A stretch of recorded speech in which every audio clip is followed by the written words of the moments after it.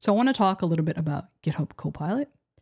I've chosen GitHub Copilot and Claude Code to be the two AI coding tools that I want to leverage daily and learn in and out. And that includes keeping up to date with all the latest features that they ship and understanding what I can leverage in my workflows, what doesn't make too much sense for me, but getting hands-on with pretty much everything that comes out with those tools. I think it's a good idea to try a bunch of different tools and see which ones you like the most, and then have a select few that you know in and out and that you use them daily. And that recommendation really comes from just seeing how fast these things are changing and how your workflow can change alongside them. I always tell people that if their opinion on AI coding tools is based off of an interaction they had of a couple of hours, even a couple of months ago, that they're really dating their opinion or basing their opinion off dated information, mainly because these things change so fast. I mean, Claude Code didn't even exist like 2 months ago. So yeah, find something, use it, and no one's telling you to vibe code. No one is forcing you to generate absolutely everything using an AI tool. It's more so just using them so you understand how they work best for what you do, just like any other tool. Okay, so into Copilot things. I have found great success really getting a solid Copilot instructions markdown file. And the best advice I have here is that you're not going to get it ideal in the first go.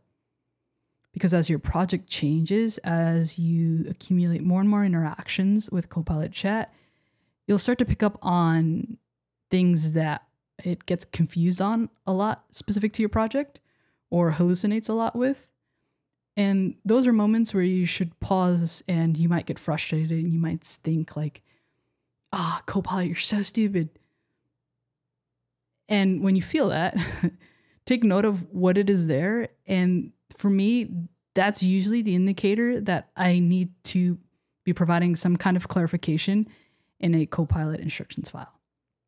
For me personally, I have this copilot-instructions.markdown file that applies to my Python files in this project. And I found that I was getting a lot of hallucinations, just issues around stuff related to Azure Functions. And when I added this section in here, things got way better. And again, this is going to be specific to your project, your requirements, and all of that. But yeah, those moments where you think like AI coding is dumb, that's usually a sign that we can improve the context somehow. Now, you don't want to make these too long or too short. Again, it's a balance there, but keep in mind that this file is sent along as context to any interaction that you have with Copilot chat that will require some sort of Python file. So you don't want to make it too long because, token consumption, compute, and all that stuff, right? Now, another thing I want to talk about is the use of prompt files. These essentially have become like a way of defining AI workflows. And I like these a lot because you're mixing natural language with code, right? In this case, if I want to have this basic security scan here, you can see that I have a list of tasks. And for example, the item number 1 says that ensure the Python virtual environment set in the settings.json file is activated. But then if we go to number 3, we see we have a mix of an instruction in natural language and additionally a command. And again, these are things that you'll find or you figure out as you work with these. Like if you were to just tell it, hey, perform a basic security scan, I think there's infinite ways that it could get confused. Whereas if you were to outline an attack plan like this here, put it in a prompt file, now we can go ahead and execute this like perform a basic, and I just provide the name of the prompt file and I will go ahead and send this. When I am sort of putting together prompt files, I like to use my own API key, though I know Copilot, I think the team is rolling out more tools around this, but I find that I can take a look at how the tokens that are used and the costs and stuff like that. I just like to be aware of. So I set my own Anthropic API key here. Okay, so here it's taking a look at, I'll help you perform a comprehensive Python security scan as outlined in the prompt file. And it says here, let me start by checking if there are any existing security related warnings in the workspace. And now it's checking the recs.txt, and let's check if the security tools are installed and install them if they're missing. So it looks like it did this step here, but it didn't check the virtual environment for some reason. I'll have to double check what's going on there. Maybe it already knows that it's activated. I'll ask it after. But then, yeah, we see that it's going to work through this task list, right? Now it is running into 4. It has told us, great, all security tools are already installed. Awesome. Now it's running through just the additional steps that I have outlined here. I do have to hit continue every time it's running something in the terminal. I know this is a bit of a challenging thing to figure out for the team because the terminal can be very dangerous, of course. And I'm curious to see if they'll maybe come up with like a way of allowing you to sort of whitelist certain commands and then really putting the responsibility in your hands instead of having to hit like continue every single time. Great. And at the bottom, I've asked for it to do like a report, and it looks like it is creating that report here. I've asked it to outline total vulnerabilities, critical issues, and then recommendations. So it's outlining tools used to scan results, vulnerabilities by severity, detailed findings, and a bunch more of information here. So now my job is to go and look through these and see how I can improve these things. So I really like leveraging prompt files for that. Instead of me going back and forth, I just sort of shift the work to the beginning, shift more of the planning and the research and the outlining to the beginning, and then the execution takes less time. That's the way I like to think about these things here.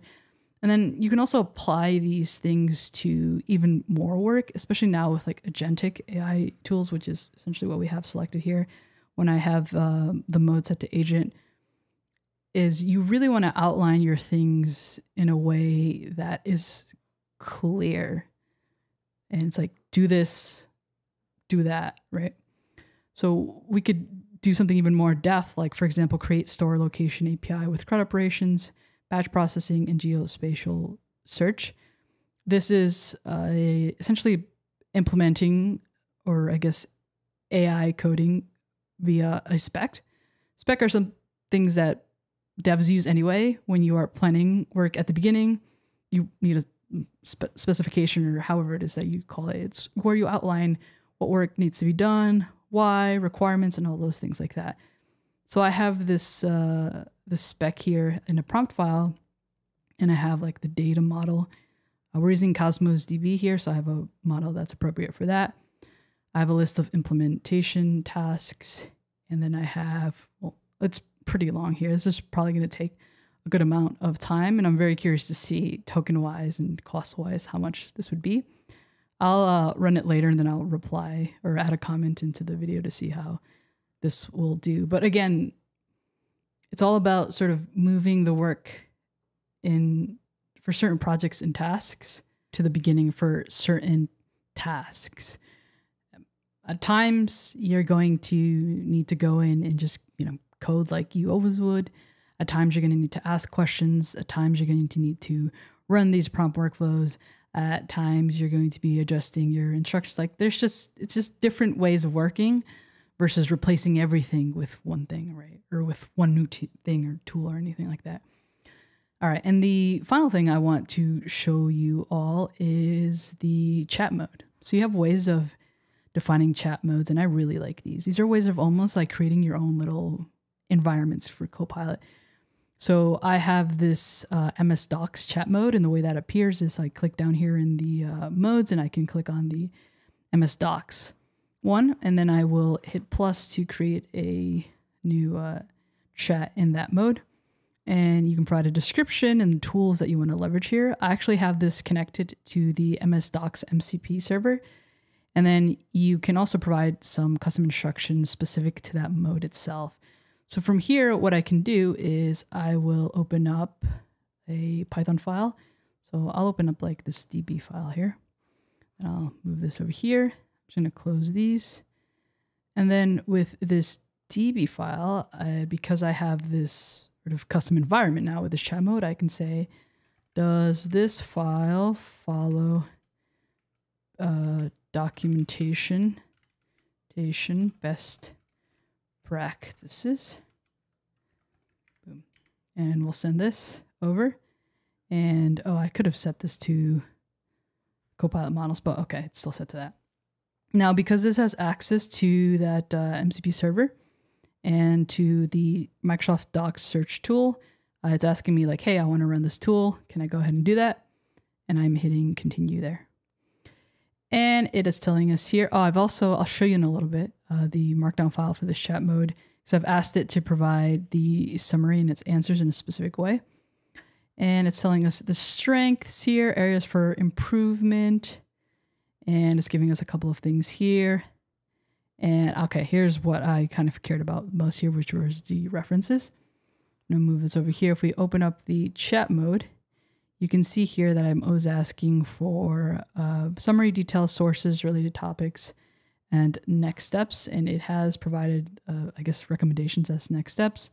The references that it leveraged, Azure Functions Python Developer Guide, spot on. This is a Python Azure Functions. And this best practices for Python SDK and Azure Cosmos DB for NoSQL, which is also spot on. This is a Python Azure Functions project that is connecting to a Cosmos DB NoSQL API using the SDK.